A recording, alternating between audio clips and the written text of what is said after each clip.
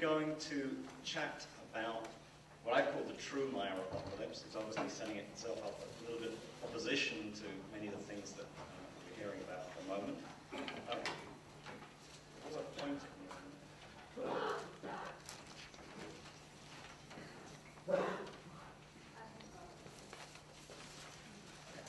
There should be a slide change. There was one. Yeah,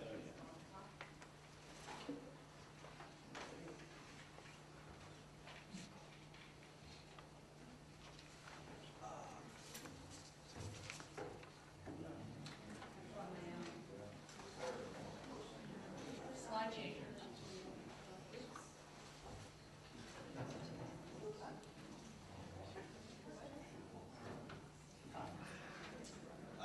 Is that yours? It's not yours. all right. Thanks, Roger.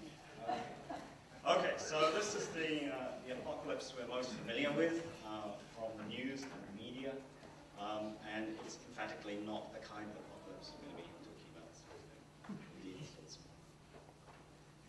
about. John Hoops, in his sort of masterful survey of how the 2012 phenomenon really took off in the Western world, sort of kind of slightly sidestepped how the sort of the kind of core things that have spurred and inspired the real origins of the 2012 stuff.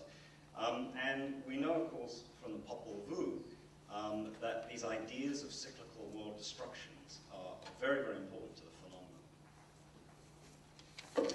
So I just quote one here. We of course have these destructions of the world based on ultimate creations, where the gods make man out of different materials.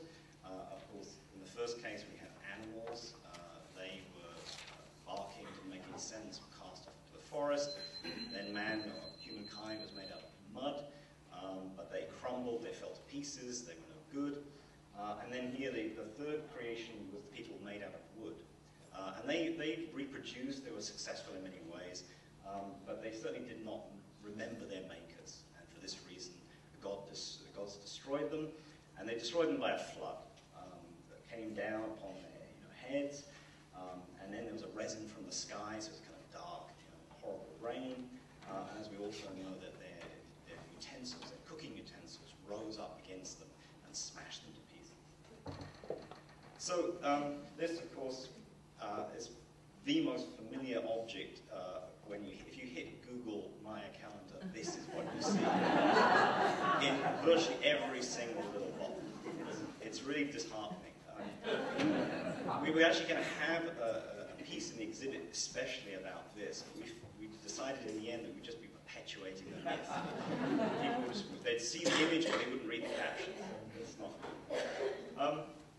But of course, this is, in a sense, really is about the same subject. It's about world destructions, it's about the separate ages and the different suns of the Aztec belief system. And this is representing the four movement. This is the final sun, the fifth sun. And the fourth sun was named for water. In 52 years there was water. These people died by drowning. They turned into fish. The skies came falling down. They were destroyed in one day only. So this is also the previous destruction. In the Popol Vuh, of course, we go on to people to be made out of maize in the present day, and no further destruction is necessary or mentioned, even potentially. In the Aztec case, it's different. They're waiting for the world to end again, and this is why the various sacrifices and ceremonies must be performed to try and keep the world going. But of course, the similarity here is very strong. And it's interesting, and I know that I'm not alone amongst a series of epigraphers. I think both Dave and Mark, we all agree, that this is suspicious. If you go back and look at the deep Maya stuff about creation, as much as we understand it, we don't have anything about multiple world creations. The whole 13 Pakhtun cycle, plus the Popol Vuh cycle, have been sort of glommed together as a sort of inevitable union, whereas in fact, that doesn't really exist. And instead, we find something which is either pan-Mesoamerican, but possibly quite late, or indeed, because we know that the Guatemalan highlands had a lot of influence from central Mexico, maybe the story in the Popol Vuh isn't really Maya. which would be a sort of a heresy in many ways. But let's talk about these things in a little bit more detail. So certainly the ideas of destructions of races and of flood is very common. Stretches over the whole area of Mesoamerica. So the yellow ones, of course, are the loss of ancient races, people who've been previously destroyed or died out, and white by the fact that there has been a world flood. And in the Chilambalams, in the Yucatec area, so not just in the Guatemala highlands, but also in the north, there's parts of the Chumayel that talks about a sudden rush of water when the theft of the insignia of the 13 gods, occurred. Then the sky would fall. It would fall down upon the earth when the 4 gods, the 4 Bakabs, were set up, who brought about the destruction of the world. So again, there's mentions of flood, and there's talking about the skies falling down. Quickly too, in the Mani and the Tizimin, the same kind of things. We have avalanches of water, torrents of water there too. And again, mention of year bearers, the Bakabs, the people who are standing at the corners of the world supporting the sky. And if there was any question that maybe there was influence from the Christian religion with the biblical flood, I think the universality of this idea is already suggests that isn't the case. But the priests explicitly say that when they arrived in Yucatan, the people already knew of the flood. They also had news about the fall of Lucifer and the flood, and the world shall end by fire and blah, blah, blah, etc. And it also mentioned as a lizard. They painted a lizard that meant the deluge and the earth. So, let's go back into Maya documents and see what the Mayas themselves have to say in the post-classic era about some of these issues. Get a drink of water.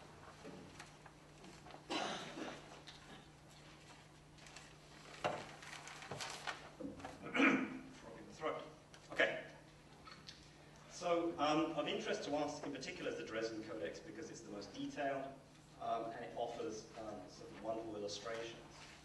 There's a section here from pages 69 to 74, which are known as the flood pages. And you can see flows of water running down at various parts of the text. And then we arrive here at the famous destruction scene that we'll talk about. It goes on, traveling in this direction. And it's followed directly by 4 pages which describe New Year ceremonies. And there's some wonderful meshing together with things that Lander says about what happens in the New Year on this, and as we'll see in a minute in Madrid. And here in particular, I need to pick out Carl Tauber as someone who, in his dissertation, worked on this relationship and different codices, because I think that work is not fully disseminated. It's never actually published in its original form. So what we're seeing is the different year bearers, so the people who are associated with those Bakabs or people at the 4 corners who are pivotal to the universe, and the ways in which the days of the sacred round are distributed. And they all follow this flood period here. And this flood, this sort of destruction iconography continues in Madrid. And so we find a deep rain here with these various black gods and this female deity we'll talk a bit more about. And once again, the flood pages lead directly into a series of pages describing the new year. So this relationship is very important. And it also continues into the Paris. So over here, we've got to change direction because unlike the Dresden and Madrid, in this section, the Paris is actually traveling this way. And what we have is a series of eclipses. This is the famous constellation iconography with eclipses and biting animals. I'll touch on that, but not too much. Then we have another red-painted scene, a little bit like, in that sense, the Dresden scene, which we'll call here sky binding. And then over here, iconography associated with a flood. Again, I'm just repeating them here. We go on to 2 pages that describe the new year. So in all 3 of our major Maya codices, they contain repetitive, closely related sections. that describe some sort of flood event with deities and pouring water, followed by a red-painted, or involving a red-painted background that introduces the new year. What's going on? Calendrically, we're talking about the transition between Wayeb, which is the 5 days at the end of the solar year, the vague year, the Har, and the introduction of Pop. So all those New Year sections are days that happen at the seating of Pop and into one Pop. Our flood scenes and our destruction scenes are taking place in Wayeb.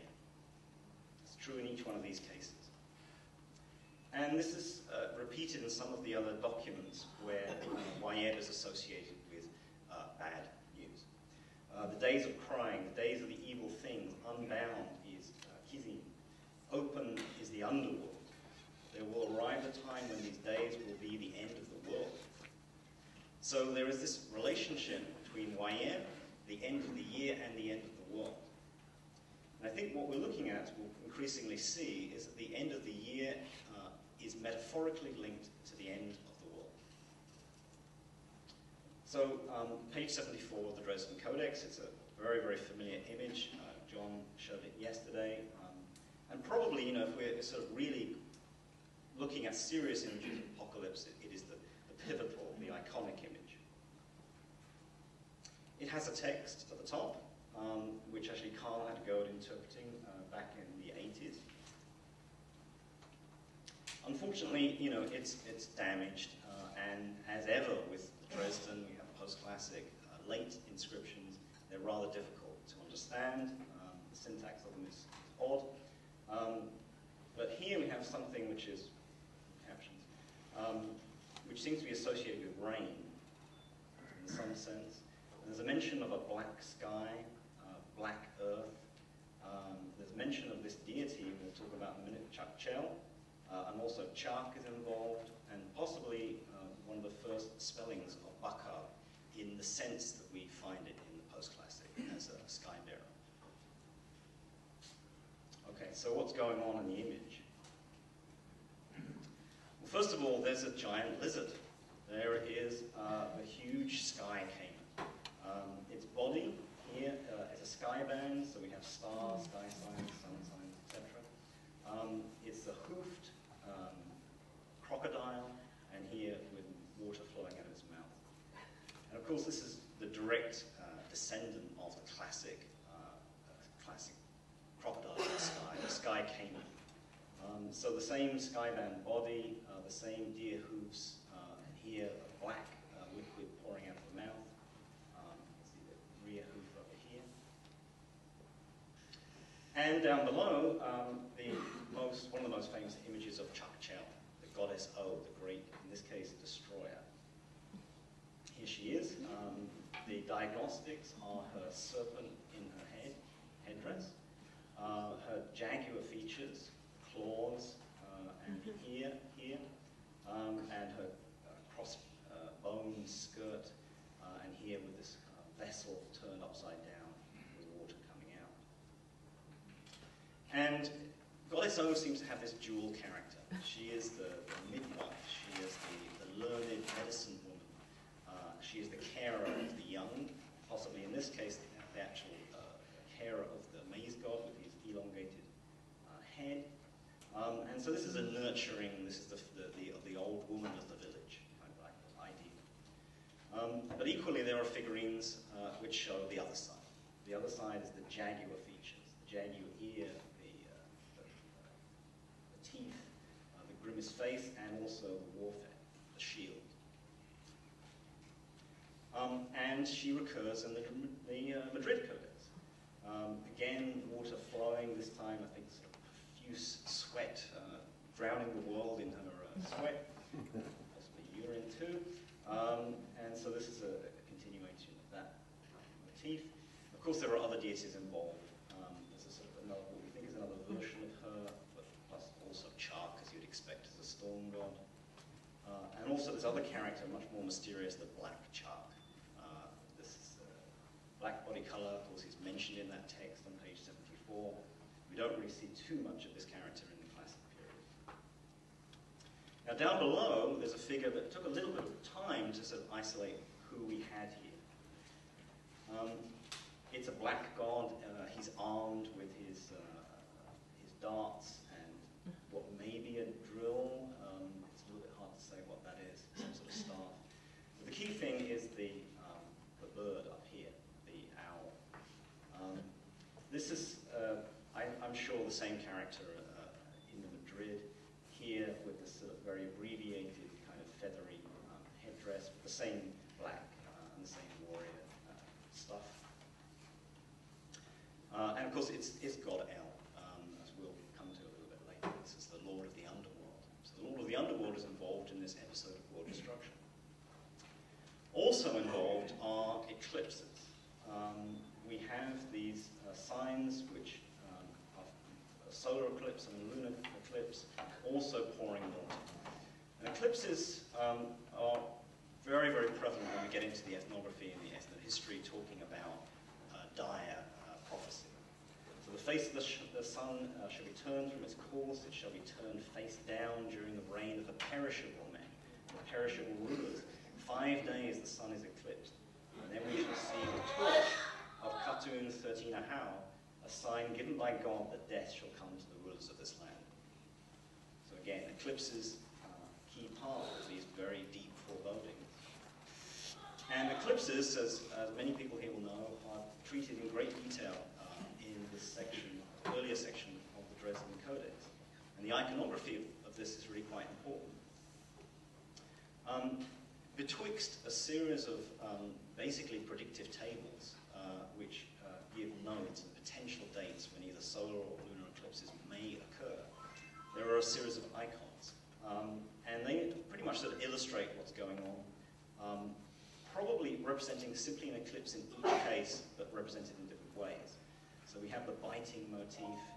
We have here something that looks like a piece of textile with this fringed edge. Perhaps another piece of textile here over the sun. Here, a death god sitting in a bone throne. That doesn't seem outwardly directly connected. And here, the sort of diving star deity. And right up into modern times, eclipses were being discussed as terrible things. Eclipses are greatly feared because it's believed that a total eclipse of the sun or moon would cause all the domestic instruments to be transformed into living creatures and kill their masters, revenging themselves for the bad treatment they have suffered.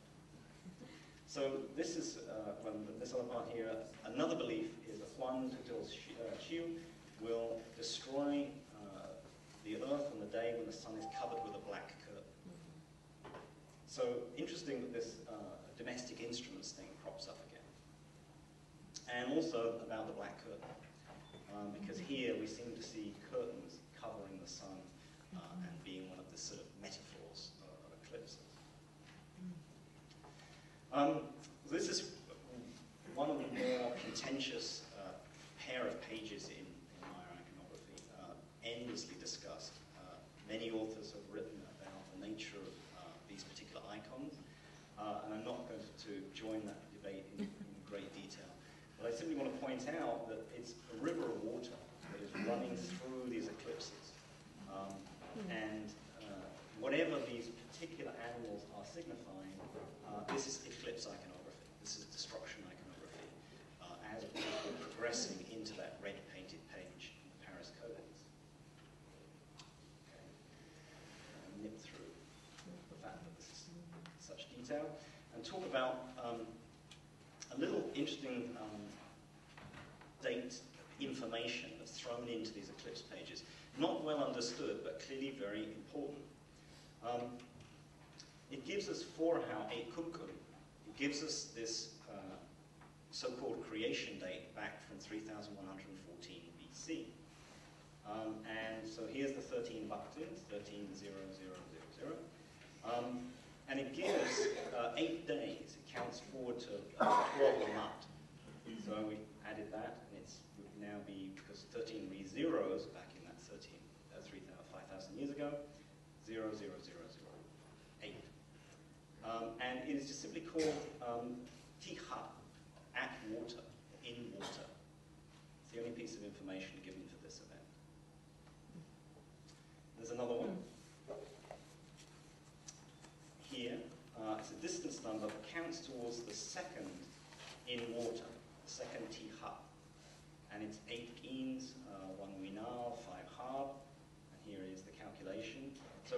beginning of the current era. There are events involving water, which these eclipse pages are in some sense back-referencing. Again, this connection between eclipses and water, very, very repetitive. And finally, there's this rain icon that I mentioned briefly before on the destruction page itself. A couple of things we don't understand well, but pouring water that comes through the same distance number and ends up on the day 4n. And we'll see in a minute why this turns out to be important.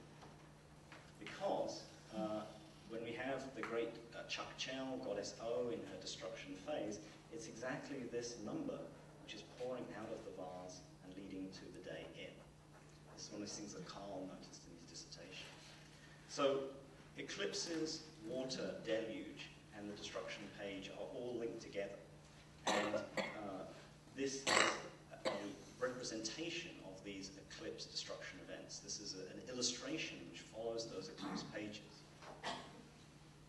Okay, so what about Paris? Is the other red painted page? What's the connection there? Well, we don't actually, on the face of it, immediately we don't see eclipses. But if we look carefully, we can, because down here is an eclipse sign, and it's connected by a piece of rope here, coloured in green. And here are the same biting giant serpents, which we'd see in some of the eclipse iconography. All right, what else is going on?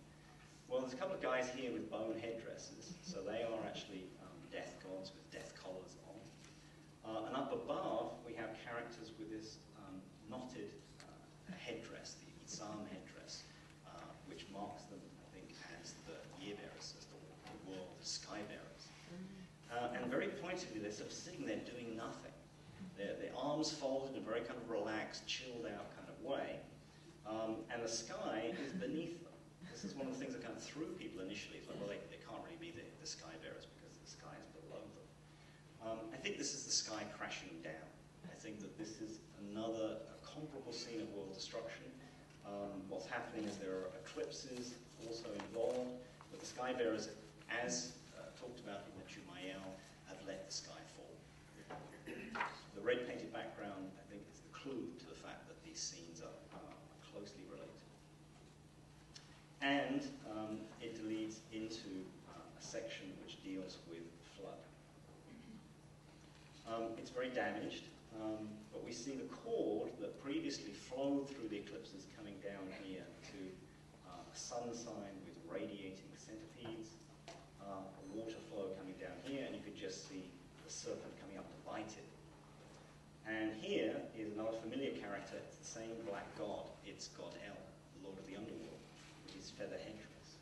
So we do a little bit of imaginative, well, first of all, cleaning up, and then a little bit of reconstruction. We see the death god on one hand with a cigar, a biting serpent, and a seated, probably seated god El. So these are closely parallel. The Paris, on the face of it, looks very different to the Dresden, but actually the contents are extremely similar. And we can extend this iconography back into the classic period. What we find here on a particular vessel K5359 is a scene of overthrow, a scene of disaster for God El. Here he is over here, but he's been stripped. His clothes, his cloak, his hat, and his staff, and indeed his jewels, are being thrown into the air by the hero twin, marked out as the jaguar pelt jaw of Shpalanque. And between them here is a character on a bone throne who has been sacrificed, who's been killed. There's blood coming out of his chest, but there's a serpent coming up to bite at this eclipse. This is the classic version of the eclipse sign. And we have the moon goddess talking to her rabbit. So this helps identify that we're really talking about a lunar event.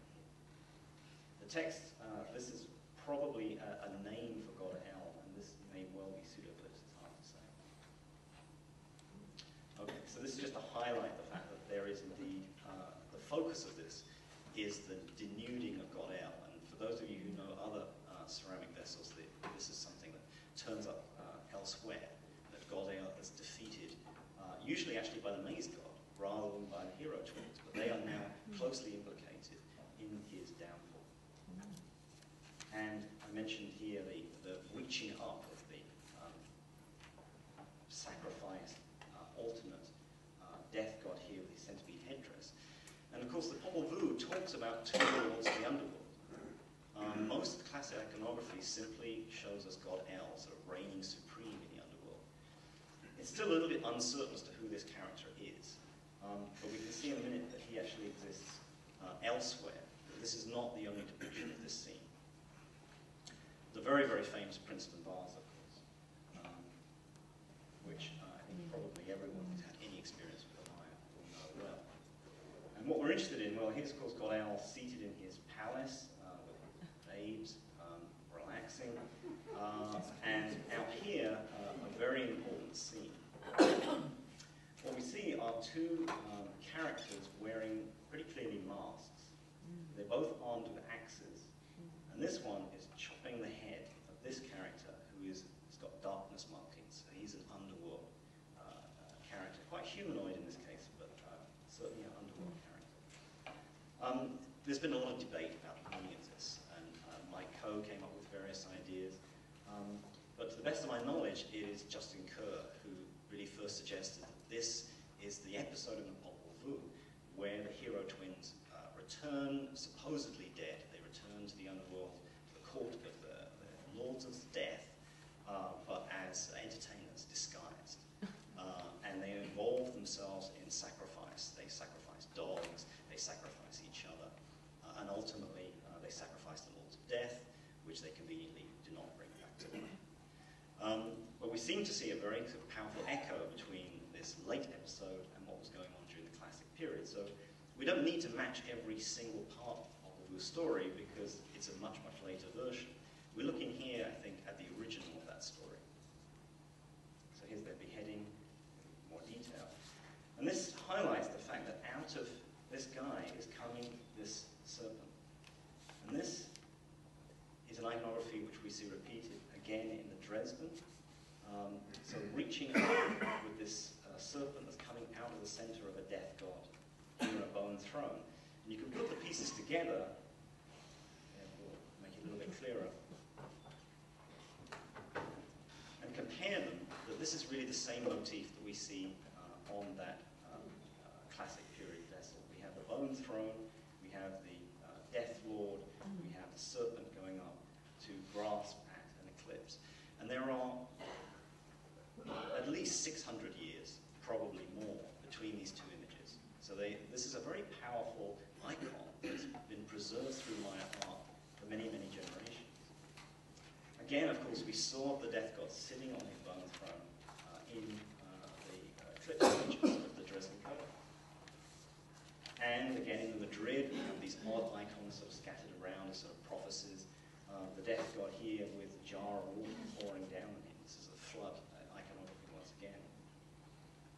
So to sort of put it together, what's happening, I think, is that there is an episode of world destruction. The gods fill the world, and indeed also the underworld, with the water. And I think this torrent of water is something which is particularly directed at ending the reign of the king of the underworld.